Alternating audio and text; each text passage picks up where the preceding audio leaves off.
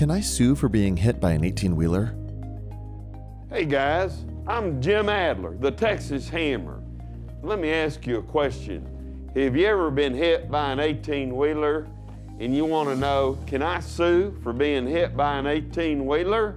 Well, the answer is that most people don't like the idea of filing a lawsuit, but victims of 18-wheeler wrecks may find they have no choice. There's an old saying among lawyers, if you represent yourself, you have a fool for a client. So if you're in the situation of being hit by an 18-wheeler, you may want to keep it simple and do it yourself. Don't do that. I'm here to help you. The answer is you have legal rights, but it's not a good idea for a couple of reasons to be your own attorney. First of all, lawsuits are complicated. There's a lot of legal rules of evidence and procedure.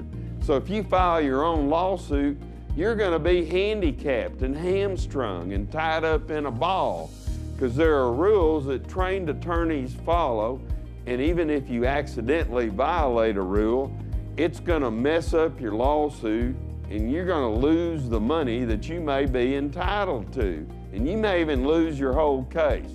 Also, if you want to sue without hiring an attorney, you can bet your last dollar the tractor-trailer driver and their employer is going to get a lawyer.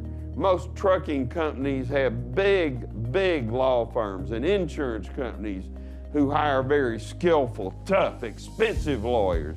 It won't even be a fair fight. And those defense lawyers don't think twice about taking advantage of you and reaching in your pocket, taking away your money and your family's money, and making sure that you lose their case. It's a tough business.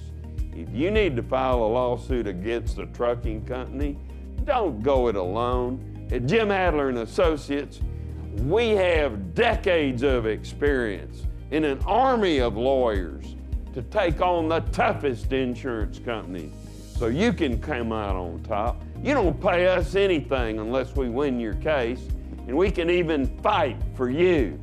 So give us a call and let us help you.